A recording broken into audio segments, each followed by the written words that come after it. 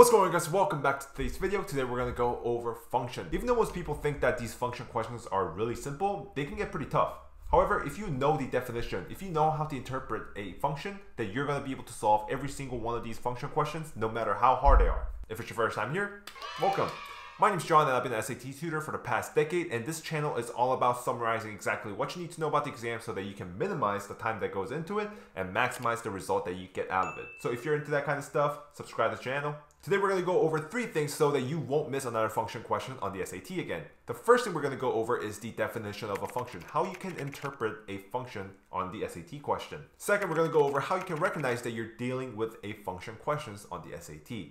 And lastly, we're going to go over the 3 different types of function questions that are easy, medium, and hard level. So make sure you stick till the end and understand how to solve every single one of these function questions. And if you're ready to get started, smash the like button and let's get straight into this video.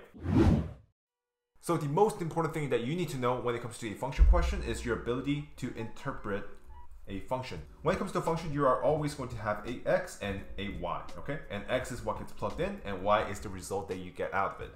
So for x, where is the x? There's x right here and there's x right there. So for instance, if x is equal to 2, that means it's going to be 2 here and it's also going to be 2 here as well. Now, where is our y going to be? But if you think about it, the functions that we are used to seeing is equal to y is equal to 2x minus 1, okay? What's the difference between g of x and y? There's no difference. These are actually the exact same thing. They represent the exact same thing. The benefit of using g of x is that, let's say we're talking about g of 2, for instance, then we are looking for the y value when x is equal to 2.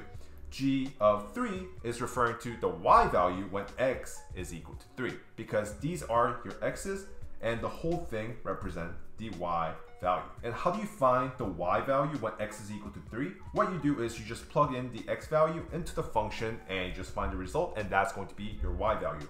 So for instance, it's going to be 2 parentheses 3 minus 1, which is 6 minus 1, which is going to be 5, right?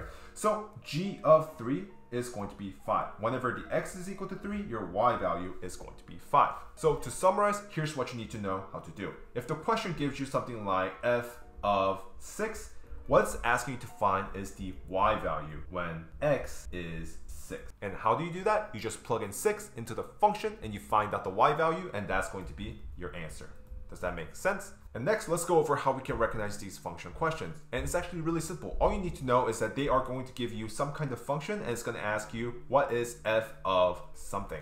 F of something, g of something. If they're asking something of something, it's going to be a function question. If you go to the second one right here, they also give you a function and they're asking you to find out what f of minus 2 is. And we know f of minus 2 is referring to the y value when x is equal to minus 2, right? And how do we find that? We just plug it in and we just find it. Simple as that. These two are actually the easy version of these function questions because all you have to do is just kind of plug it in. But how does the harder question look like? It's going to look something like this. It's not going to give you any equation. It's not going to give you any function. But they're only going to give you function notations. F of 3, F of 2, G of 5, things like that. And you're going to have to know how to interpret these notations in order to answer the question. And now we're going to go over every single one of these questions. So let's go to the first one. Here's the easy version. The question is asking f of x is equal to minus 2x plus 5. And it's asking us to find out what f of minus 3x is equal to. And f of minus 3x, what is that? It's just asking us to find the y value when x is equal to minus 3x, right? When minus 3x is plugged into the function, what's your result going to be? That's what the question is asking. And how do you do that? You just plug it in. So f of minus 3x is going to be equal to minus 2 parentheses minus 3x, because that's what the x is going to be plugged in as, plus 5. And if you distribute it, you're going to get 6x plus 5. Minus minus cancels out, becomes a plus. And we know that f of minus 3x is equal to 6x plus 5, and that's going to be our answer. So our answer is going to be choice B. Does that make sense? Simple as that. All you have to do is interpret a function. That's it. Let's go to the next example. Okay, medium question. In the function above, b is a constant. If f of 6 is equal to 7, what's the value of f of minus 2? So it's a similar question to the last one. So all we're going to do is plug into the function. F of minus 2 is equal to 3 over 2 parentheses minus 2 plus b, okay?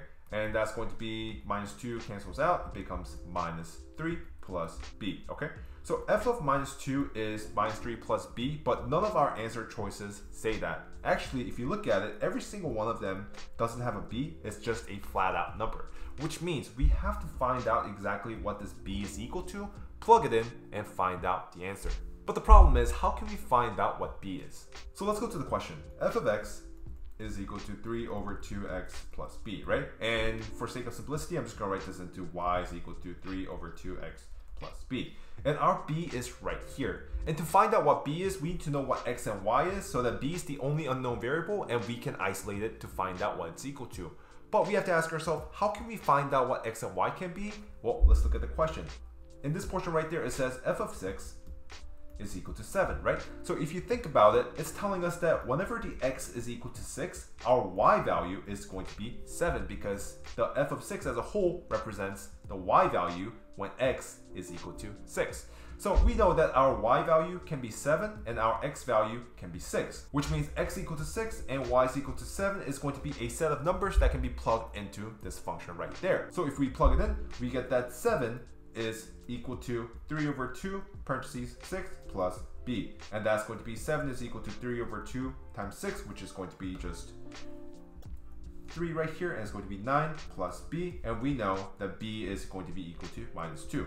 And now that we know what b is equal to, we just plug it back into this function right there, and we're going to be able to find out what f of minus 2 is, which is what the question is asking you to find. So minus 3 minus 2 is going to be minus 5, and that's what f of minus 2 is equal to, which is going to be our answer right there. So all of these function questions come back to one thing, and that is the definition of a function and your ability to interpret a function notation. So let's move on to the next question, and let's see. A function f satisfies these things right here, and a function g satisfies these things right here. And the question is asking us to find what f of g of 3 is going to be.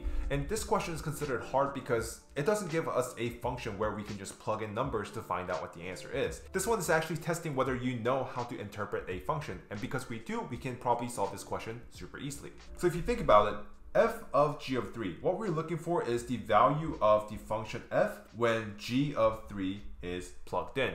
However, what we're used to seeing is finding something like f of 2, not f of g of 4, or having like a function like that. So as long as we can convert this function notation into a number, this question can be solved easily. So let's think about it. F of g of 3. So g of 3 is plugged in, but what is g of 3? G of 3 is going to be same thing as, let's see, it's going to be same thing as 2, right? And because g of 3 and 2 is the same thing, that means we can just kind of swap them out. So whether we have f of g of 3 in it or f of 2 in it, they're going to be the same thing because g of 3 and 2 are essentially the same thing. And if we can find out what f of 2 is, that's going to be our answer. And the question tells us that f of 2 is equal to 3, right? So f of g of 3 is same thing as f of 2, and f of 2 is same thing as 3, which means 3 is the same thing as f of g of 3, which means our answer is going to be choice B. Does that make sense? So this one again came back to the definition of the function and your ability to interpret a function notation. And as always guys, if this explanation was not detailed enough, there's going to be a link to a private lecture in the description box down below. And that lecture is going to go even more in depth into step-by-step guide on what you need to know for these function questions so you are fully prepared for the exam. And to make this even better, there's going to be a set of practice questions on functions, and these questions are from the actual SAT. So whether you are shaky on the concept or you just want more practice for these function questions, you can always go down to the link and print out these set of practice questions and try them out yourselves. And that's going to be it for today's video guys. If you guys have any questions or comments, leave it in the comment section down below. I would love to hear what you guys think about these videos. And as always, thumbs if you liked it, subs if you loved it, and I'll see you guys on the next one. Bye-bye. For the stars, but frown when I'm not down to earth. Try to